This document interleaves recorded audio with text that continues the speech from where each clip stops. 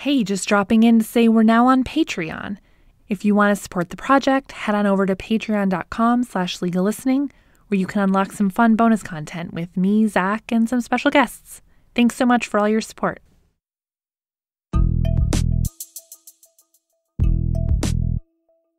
Hey, welcome to Legal Listening, where audio obiter is our thing. We're Carly and Zach, and we're so glad you're here with us today. Hey there, just me. I'm about to bring you part 2 of our 3-part release of Callow and Zollinger.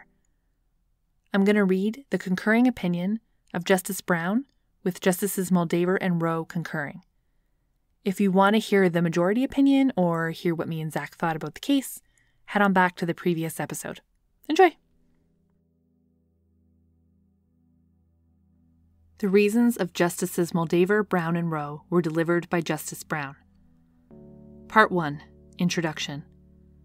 This appeal invites us to affirm the scope and operation of the duty of honest performance recognized in Basson and Hrynu, by clarifying the distinction between actively misleading conduct and innocent non-disclosure. Applying that distinction to the facts of this appeal is a straightforward matter. As the trial judge found, the respondents, collectively Baycrest, represented to Callow, referring interchangeably in these reasons to the appellant and its principal, that its contract would not be terminated. By relying on Baycrest's representations, Callow lost the opportunity to secure other work for the contract's term. Callow's complaint, therefore, does not relate to Baycrest's silence, but rather to its positive representations, which can clearly ground a claim based on the duty of honest performance. Given that Baycrest did not identify any palpable and overriding errors in the trial judge's findings, I agree with the majority that the appeal should be allowed and that the trial judge's award restored.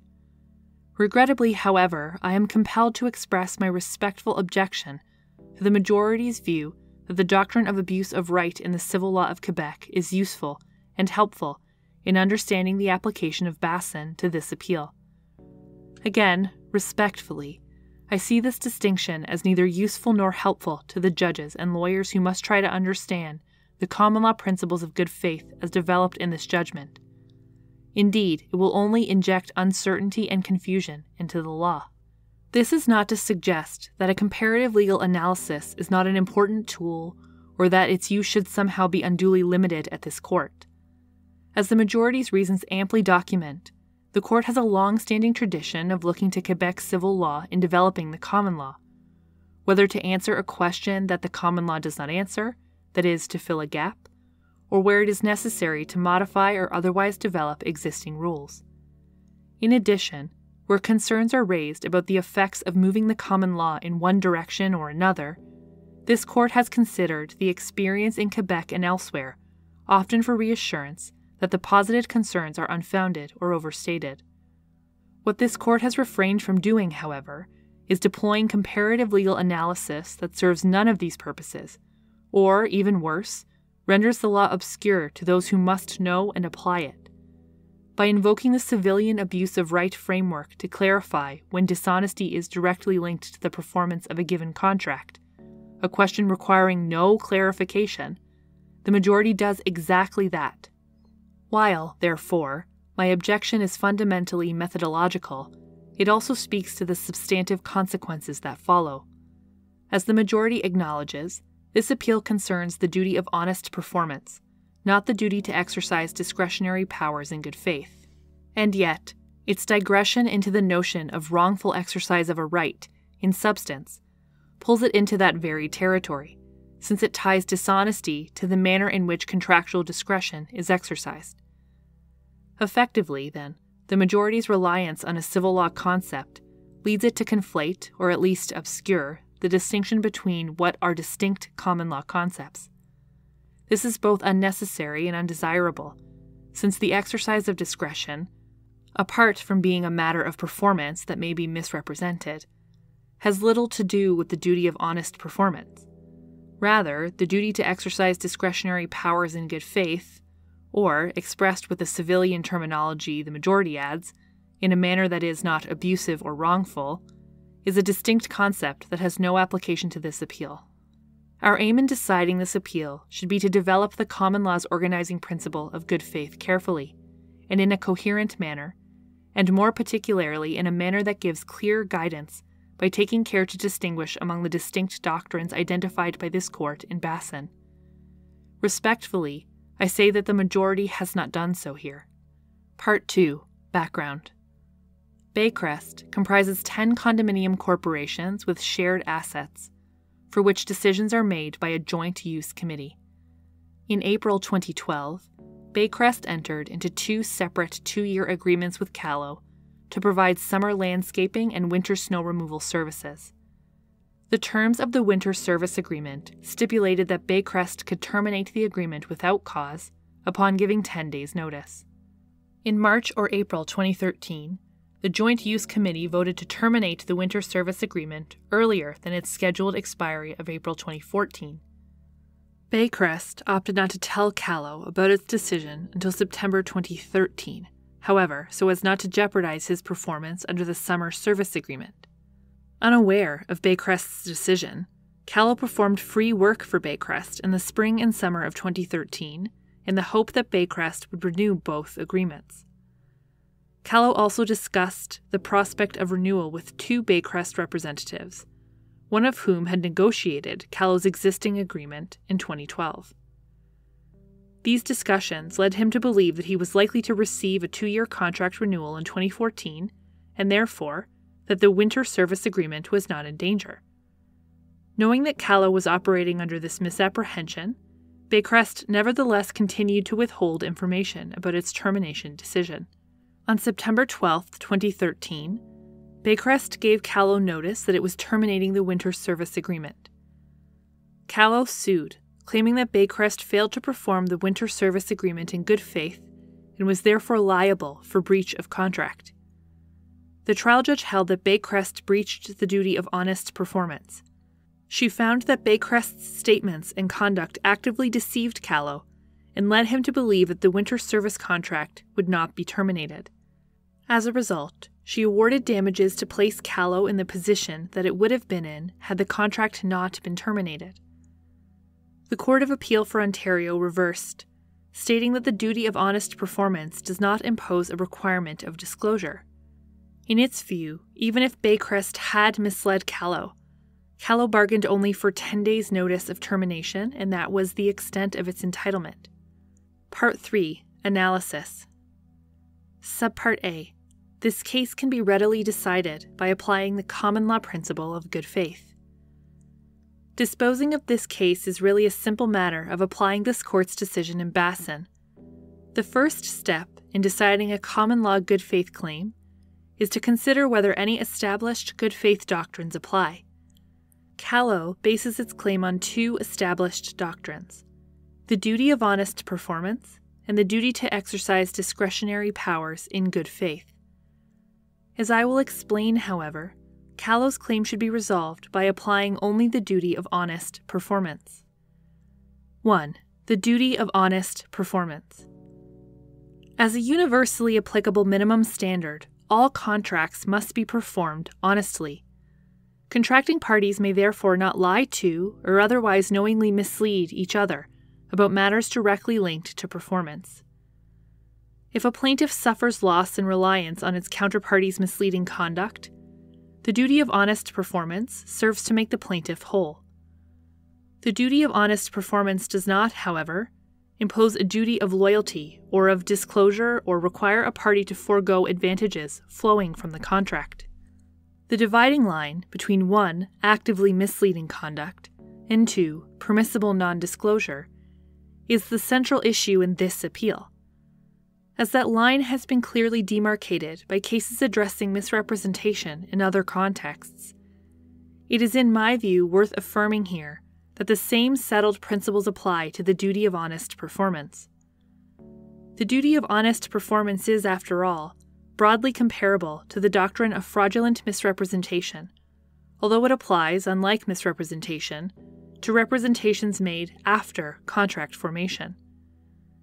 It follows that those representations sufficient to ground a claim for misrepresentation are analogous to the representations that will support a claim based on the duty of honest performance.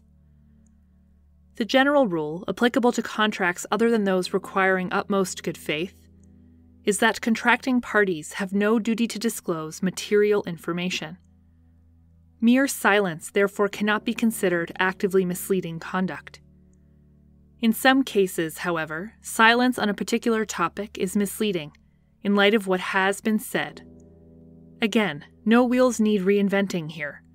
There is, in the context of misrepresentation, quote, a rich law accepting that sometimes silence or half-truths amount to a statement, end quote. From McDougall at page 67. A contracting party therefore may not create a misleading picture about its contractual performance by relying on half-truths or partial disclosure. And contracting parties are required to correct representations that are subsequently rendered false, or which the representor later discovers were erroneous. Further, the representation need not take the form of an express statement. So long as it is clearly communicated, it may comprise other acts or conduct on the part of the defendant. The question is whether the defendant's active conduct contributed to a misapprehension that could be corrected only by disclosing additional information. If so, the defendant must make that disclosure. Conversely, a contracting party is not required to correct a misapprehension to which it has not contributed. The entire context, which includes the nature of the parties' relationship, is to be considered in determining, objectively, whether the defendant made a misrepresentation to the plaintiff. It follows that the question of whether a misrepresentation has been made is a question of mixed fact and law, subject to appellate review only for palpable and overriding error.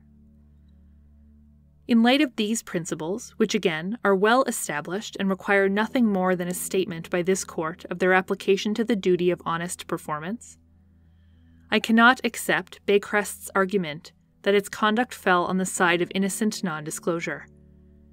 Indeed, the trial judge found that active communications between the parties between March and April and September 12, 2013, deceived Callow. Based on Baycrest's conduct and express statements, the trial judge found that Baycrest had represented that the winter service agreement was not in danger of termination. Further, the trial judge found that Baycrest knew that its representations were misleading and nonetheless expressed its intention of keeping Callow in the dark. These findings are sufficient to support the conclusion that Baycrest breached the duty of honest performance. And Baycrest identifies no palpable and overriding error to justify overturning them. Nor do I accept Baycrest's argument that its representations related only to the renewal of a new winter agreement, and not to the termination of Callow's existing agreement. As I have explained, whether Baycrest made an actionable representation about its performance must be determined in context, which included its conduct as I have described it. And it was open to the trial judge to conclude from that conduct that Callow reasonably inferred that the winter service agreement would not be terminated. Again, I see no basis for disturbing the trial judge's conclusion. 2. The duty to exercise discretionary powers in good faith. Callow also argues that Baycrest's decision to terminate the winter service agreement was a discretionary decision that it was required to make in good faith. He relies on the good faith duty that arises when one party exercises the discretionary power under the contract, in which was affirmed by this court in Basson. As a preliminary matter, I note that not every decision that involves a degree of discretion is subject to this duty. The extent to which it applies to unfettered termination rights remains unsettled, and I do not purport to resolve that controversy here. This duty limits the exercise of certain contractual powers that may appear to grant one party unfettered discretion. For the purposes of this appeal, it is unnecessary to express a firm view on the standard that applies to a breach of this duty. It is sufficient to note that where a plaintiff relies on this duty, its complaint is not about dishonesty. Rather, it is that the defendant was not entitled to make the decision that it made. The wrongful behavior is the very exercise of discretion, and the plaintiff therefore bases its claim on the effect of that decision. Damages are awarded based on the difference between the outcome that occurred and the outcome that would have occurred if the defendant had exercised its discretion in the least onerous yet lawfully acceptable manner.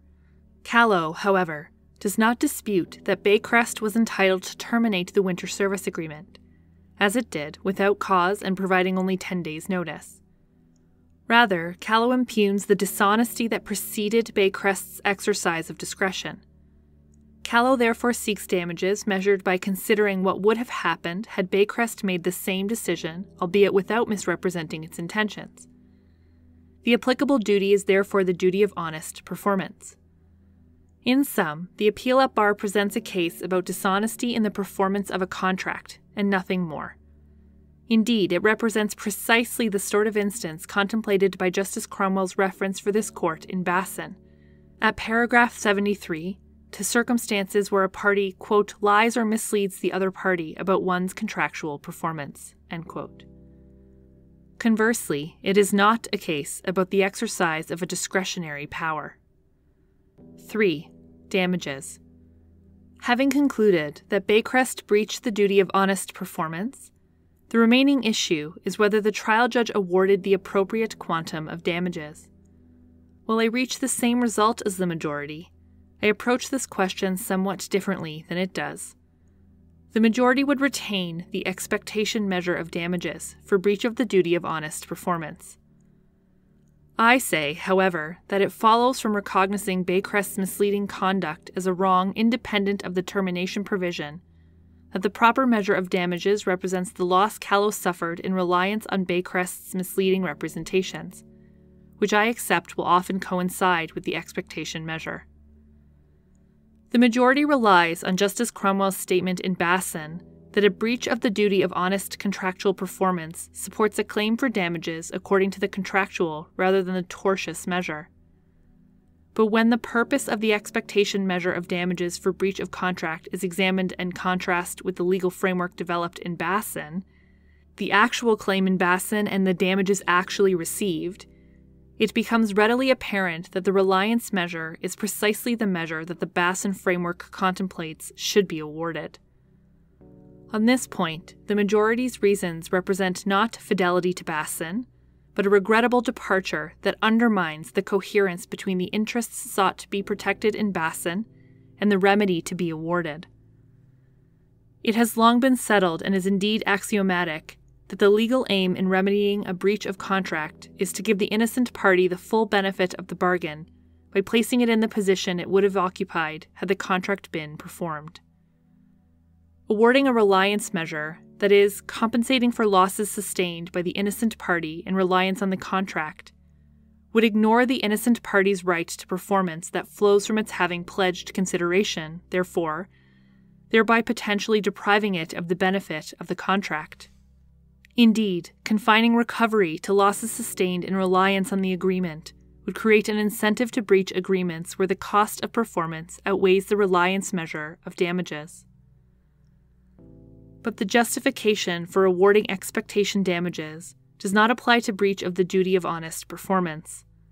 In such cases, the issue is not that the defendant had failed to perform the contract, thereby defeating the plaintiff's expectations.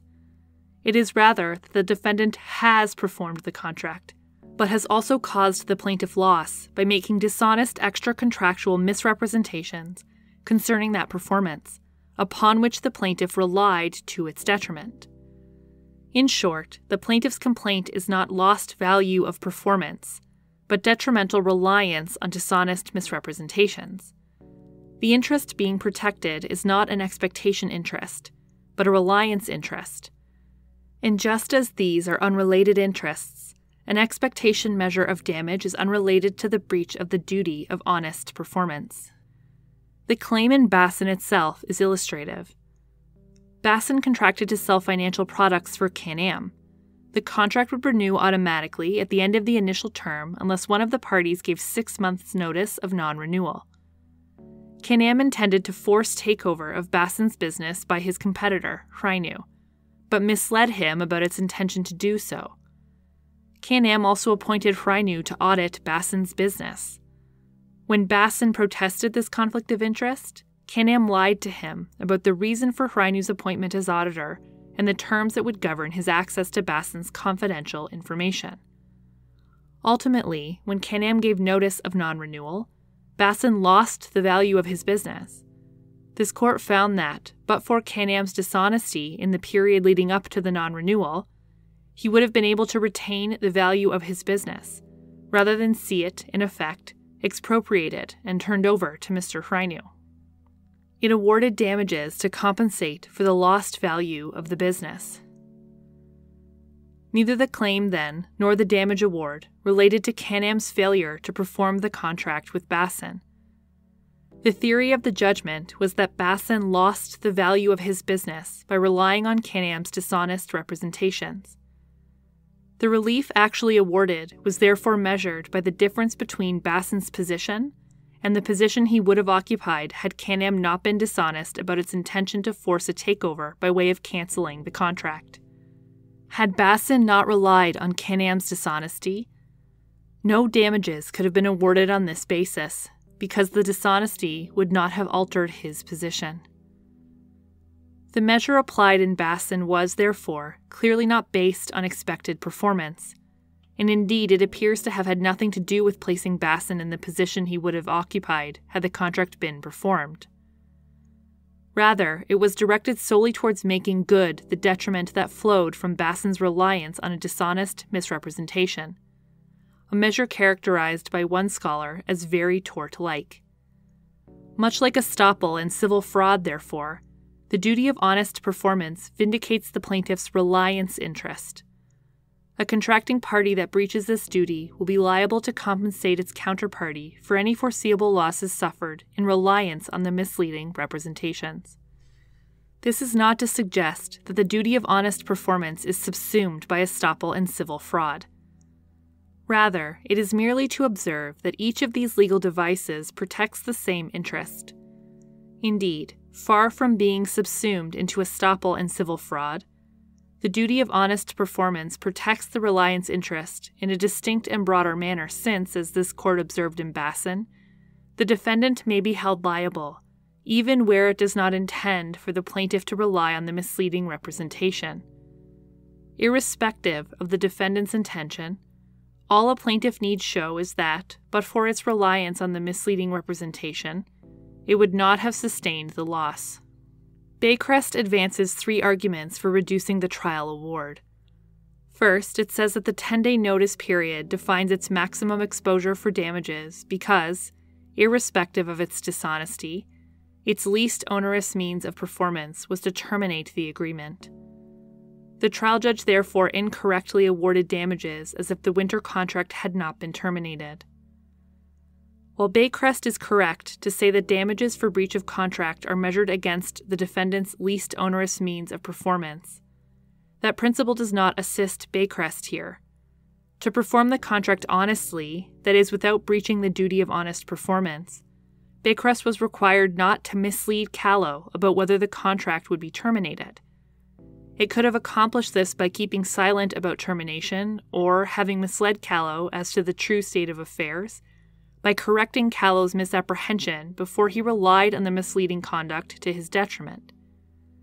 Had either of these possibilities occurred, Callow would have been able to seek other work for the 2013-2014 winter season. Of course, we cannot say with certainty that Callow would have secured other work. He might have sat idle in any event, assuming that the winter service contract was in good standing. But this evidentiary difficulty is the product of Baycrest's dishonesty, and Baycrest should not be relieved from liability simply because Callow cannot definitively prove what would have occurred had it not been misled. Callow gave evidence that it typically bid on winter contracts during the summer months, and that it was too late to find replacement work by the time it was notified of termination. I agree with the majority that based on the record, we can reasonably presume that Callow would have been able to replace the winter service agreement with a contract of similar value.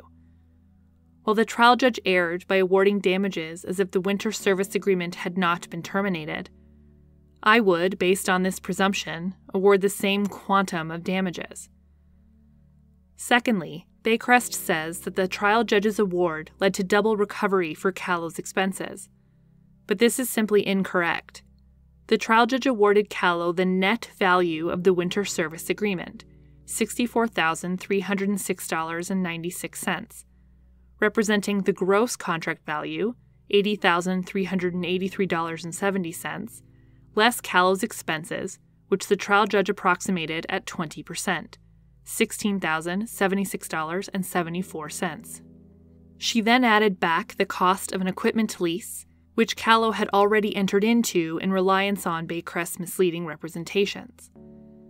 Though the trial judge did not say so expressly, the record shows that Callow's approximated expenses included the cost of leasing equipment. If Callow is not reimbursed for the leasing expenses that he incurred in reliance on Baycrest's misleading representations, those expenses would therefore be counted against him twice. Absent Baycrest's breach of contract, Callow would have obtained a similarly valued contract and ended the 2013-2014 winter season with $63,306.96 in profit. The trial judge's approach ensured that Callow was restored to this position, and accordingly I see no basis for overturning this aspect of her award. Finally, Baycrest argues that the trial judge misapprehended the evidence relating to Callow's expenses. I am not convinced, however, that the trial judge did anything other than estimate Callow's expenses at 20% of the winter service contract's value, based on evidence that Callow gave regarding its expenses in previous years. Estimating the expenses was a decision that fell within the trial judge's remit as a fact finder and should not be disturbed on appeal. Indeed, it is difficult to imagine how the trial judge could have proceeded differently, given that the winter services agreement was never performed and that we therefore cannot say with certainty what Callow's expenses would have been.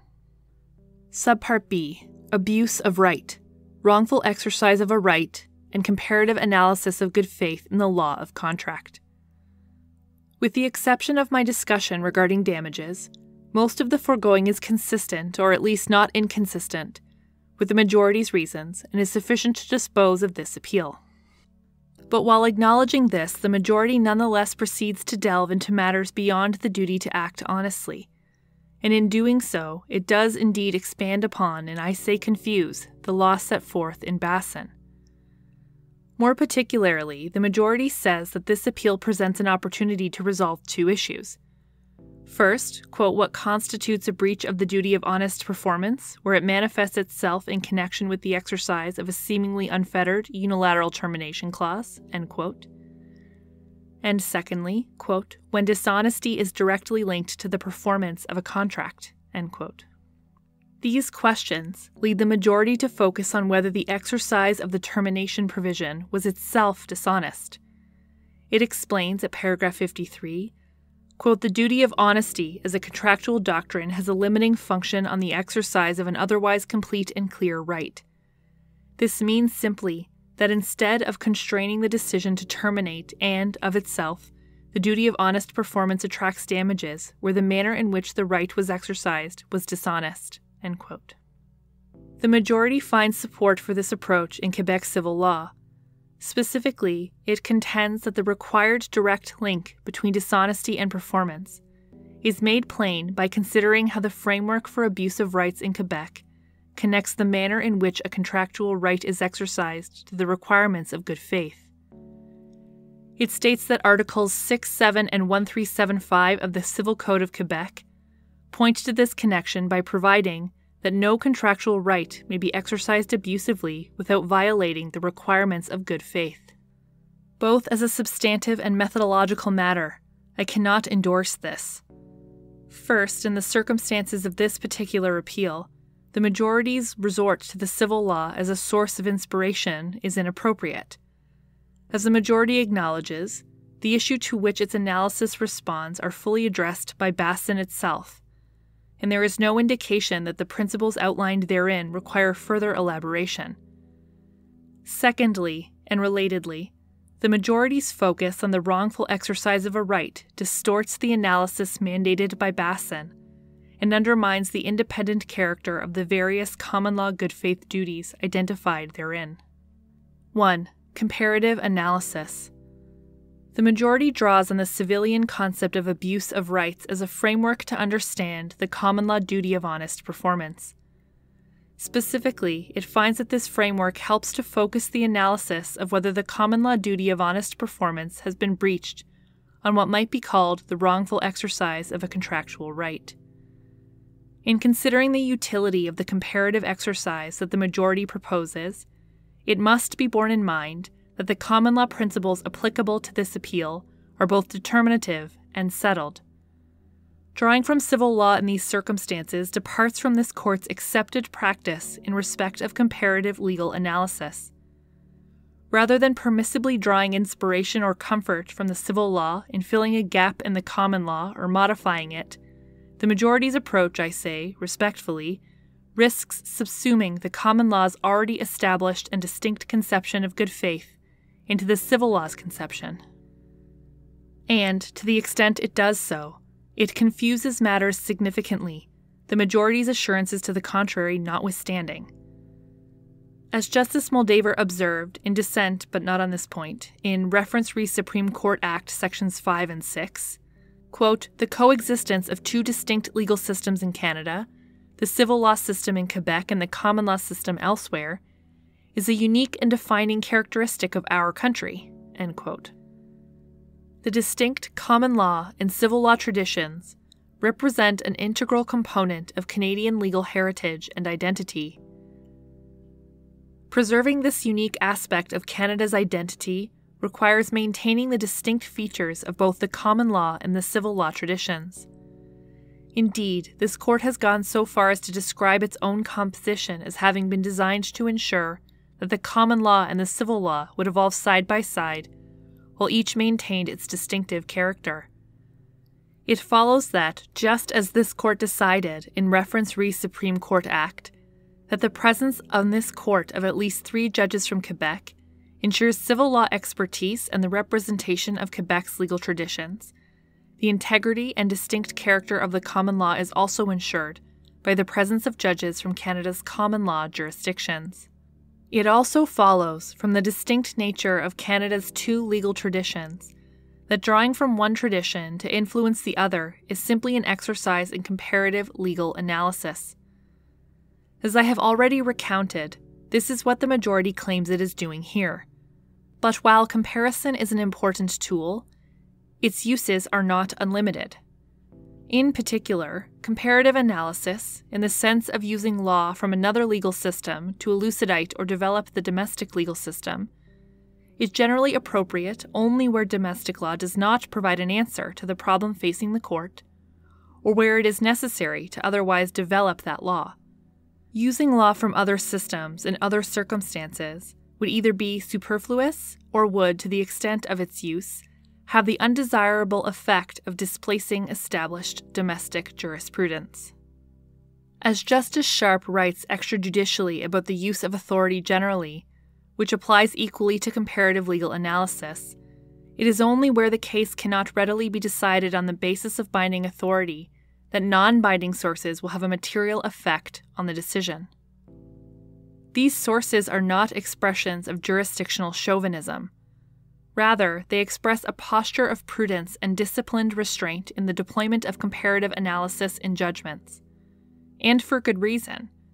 Seeking inspiration from external sources when it is unnecessary to do so may simply complicate a straightforward subject, thereby introducing uncertainty to a previously settled area of law. Even something as seemingly innocuous as changing the terminology used to describe a concept, for example, the majority's reliance on the civil law's device of abuse of right in references to the wrongful exercise of a right, can have substantive legal implications, affecting the coherence and stability of the resulting modified legal system. Language itself, after all, plays a crucial role in the evolution of the law. This is not merely conjecture. The seemingly benign injection of civil law terminology into common law judgments has previously generated precisely that kind of instability.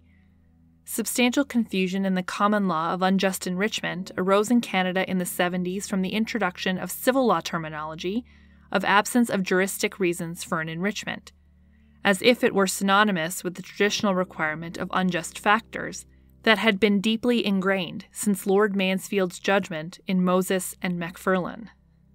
As Professor McInnes explains, quote, without discussion or explanation, the Supreme Court of Canada began to use the civilian terminology, i.e. absence of juristic reasons for the enrichment, while continuing to apply the traditional unjust factors.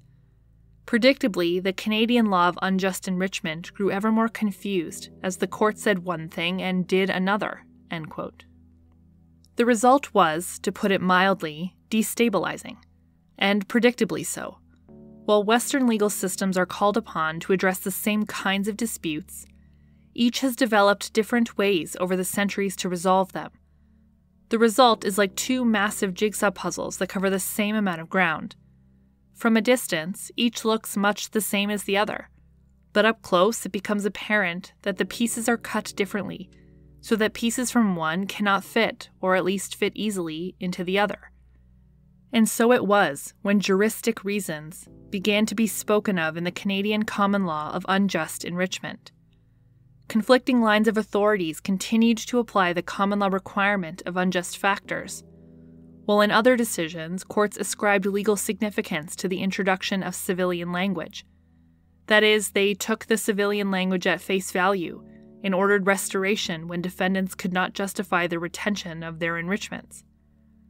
In the end, this court had to settle the question in Garland and Consumer Gas Company, which it did by clarifying that the civilian terminology of juristic reasons applies. But coming even several decades after the uncertainty arose, we must acknowledge that this confirmation of the civil law terminological shift itself also affected substantive instability in the administration of the common law.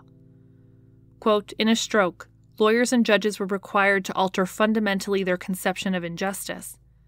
Liability now responds to the absence of any reason for the defendant's retention, rather than to the presence of some reason for the plaintiff's recovery. The transition has not been seamless, and it will be many years before the practice settles into the level of consistency and certainty that litigants have the right to expect from a mature system of law, end quote. This is not to suggest that Garland is wrongly decided or that its authority in the common law of unjust enrichment is somehow undermined by its civilian inclination.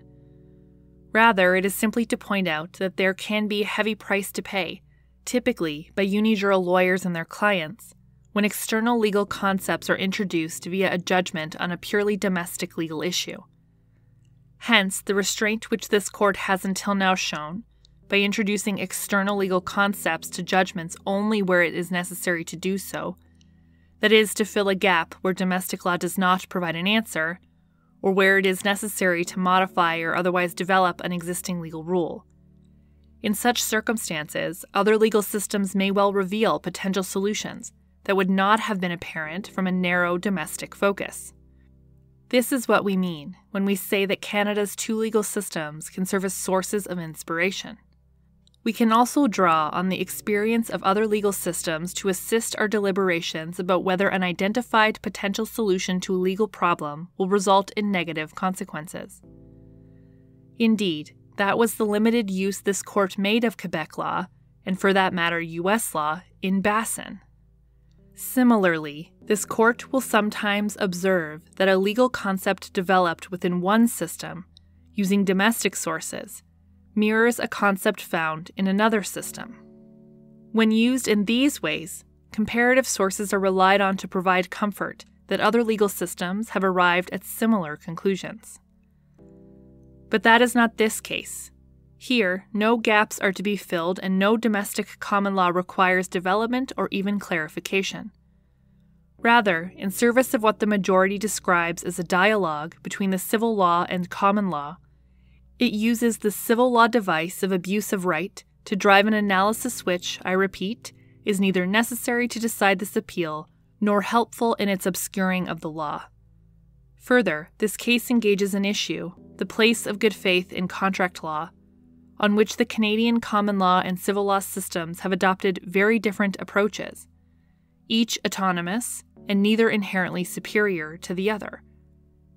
As the Honorable Louis Lebel observed, Quote, "The fact that the court has maintained the specificity of two legal traditions with respect to good faith shows the importance it attaches to respect for their conceptual autonomy.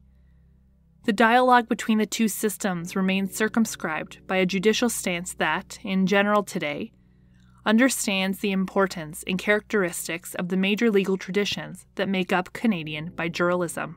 End quote. Indeed, there are principled reasons for the distinct treatment of good faith as between the common law and civil law systems.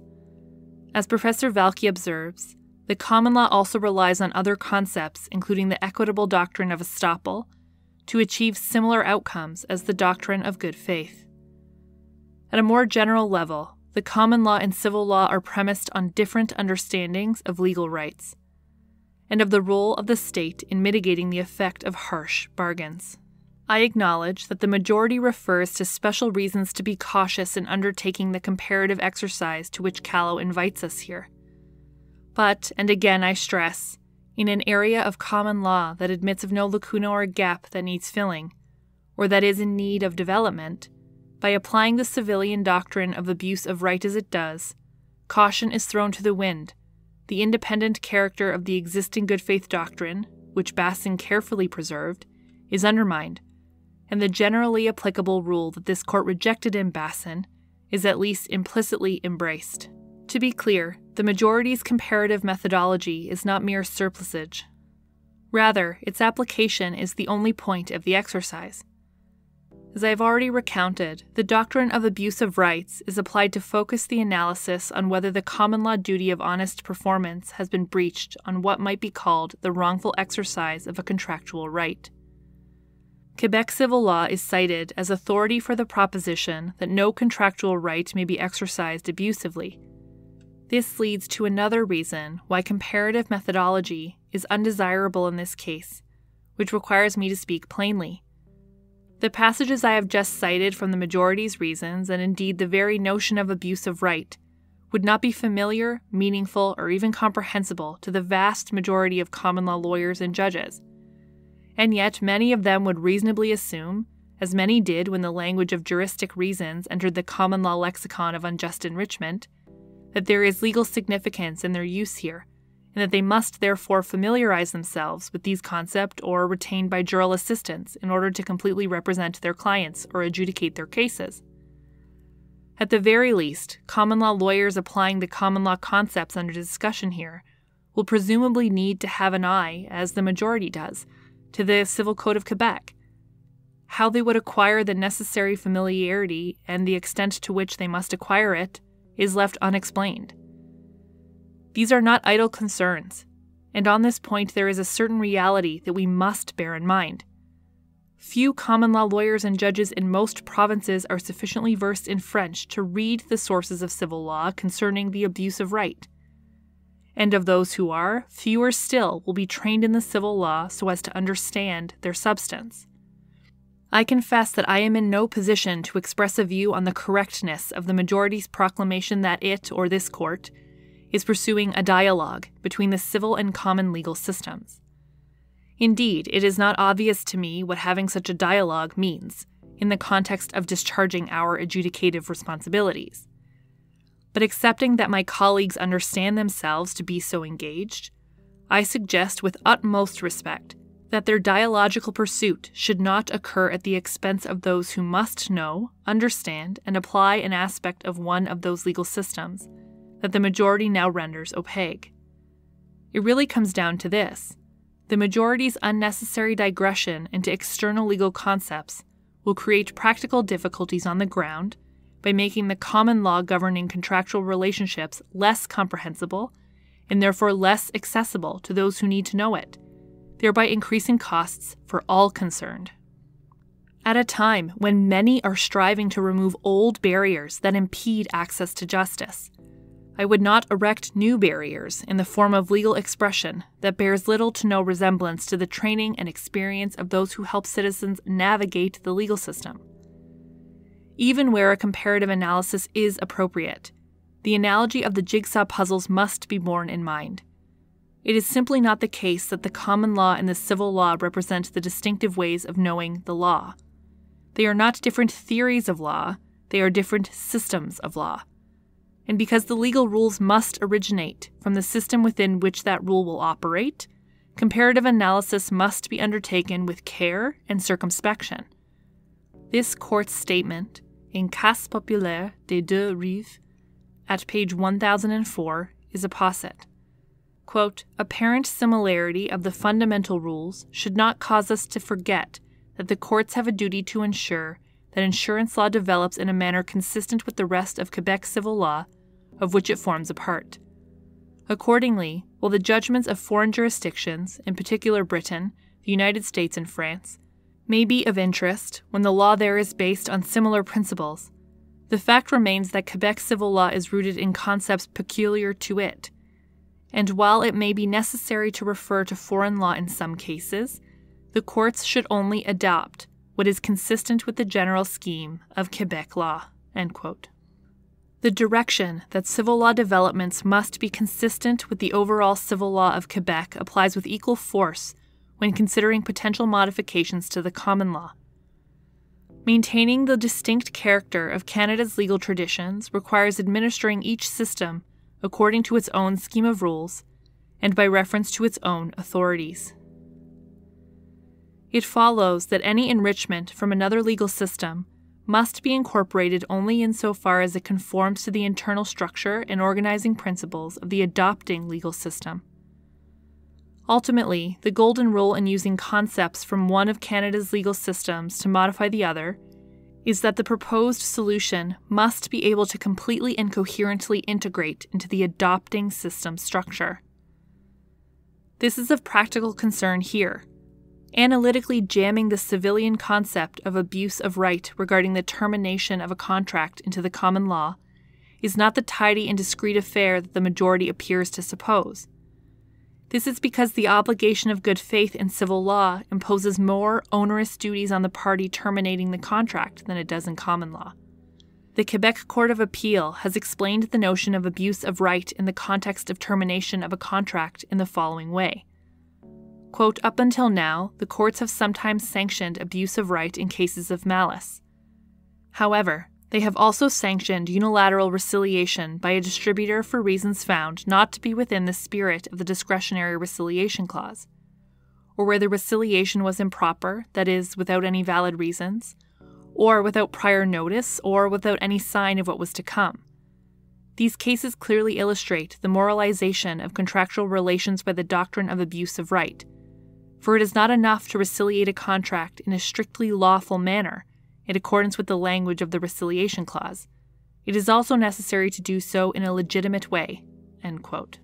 Even if we were to imagine that it was the exercise of the termination clause that led in this case to the breach of the duty of honest contractual performance, which, as I shall explain below, it was not, Basson stipulates clearly that there is no duty to disclose information or intentions relevant to termination that flows from the common law duty of good faith.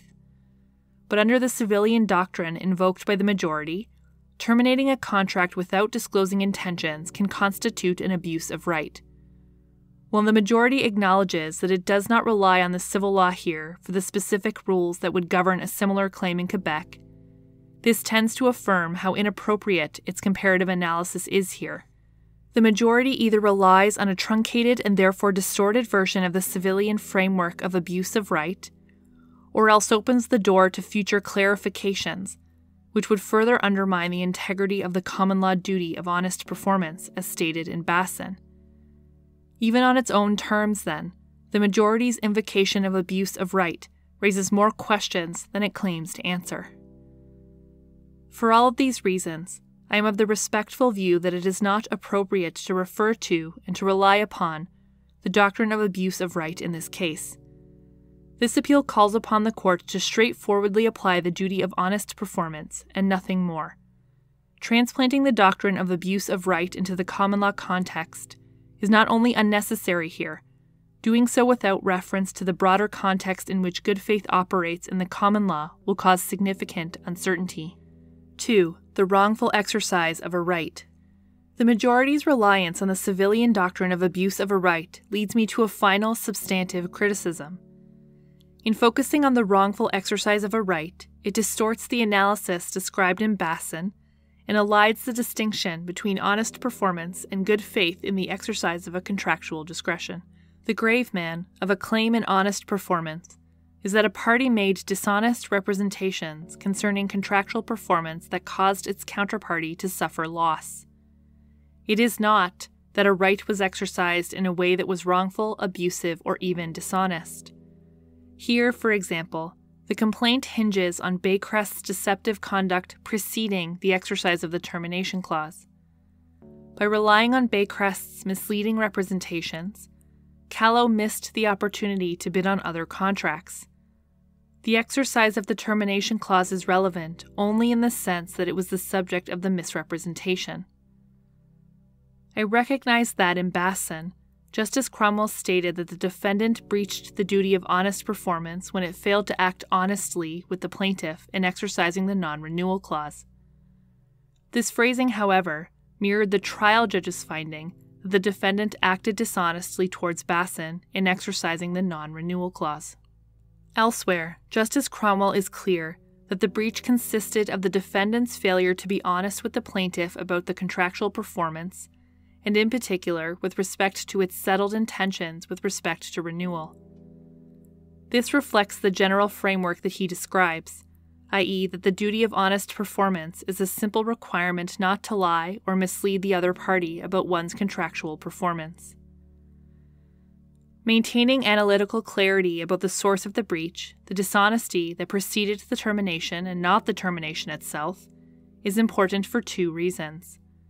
First, a breach of the duty of honest performance may arise from many aspects of performance. The general rule enunciated in Basson provides a clear standard that can be applied across different contexts, including to the facts of this appeal. There is no benefit in developing a separate analysis that responds narrowly to dishonesty concerning the exercise of a contractual right. Doing so will only make the law more confused and difficult to apply. Secondly, the source of the breach distinguishes the duty of honest performance from the duty to exercise contractual discretion in good faith. As discussed above, where a breach of the latter duty is alleged, the focus of the analysis is whether the defendant was entitled to exercise its discretion in the way it did. By shifting the focus of the honest performance analysis to the manner in which a right was exercised, the majority blurs the boundaries between these two distinct duties. Indeed, it contends that the duty of honest performance shares a common methodology with the duty to exercise contractual discretionary powers in good faith by fixing, at least in circumstances like ours, on the wrongful exercise of a contractual prerogative. We are bound by Basson to treat the duty of honest performance as conceptually distinct from the duty to exercise discretionary powers in good faith. This is not simply a matter of stare decisis and incremental legal development, although it is at least those things. There is also the practical concern that blurred and ambiguous treatment of these two duties has a meaningful impact on the outcome for contracting parties. Contrary to the majority's suggestion, the wrong at issue in each category of cases is distinct, and the damages available differ accordingly. The award for breach of the duty of honest performance addresses the effect of the dishonesty. In contrast, the award for a breach of the duty to exercise discretion in good faith addresses the effect of the exercise of discretion itself. Placing both duties under the umbrella of the wrongful exercise of a contractual right obscures these distinctions and thus represents an unfortunate departure from Basson. Part 4. Conclusion. I would allow the appeal, set aside the Court of Appeal decision, and reinstate the judgment of the trial judge with costs in this court and the courts below.